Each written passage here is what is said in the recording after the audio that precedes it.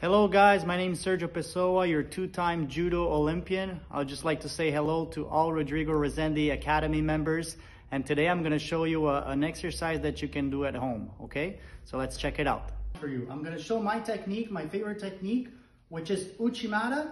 And then I'm gonna show you an exercise you can do at home, okay? So to do the Utchimata, hand on the lapel, the other hand on the sleeve, you're gonna pull, kuzushi, turn,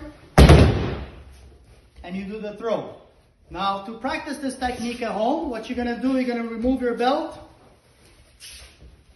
You're gonna place a nice circle on the floor like this.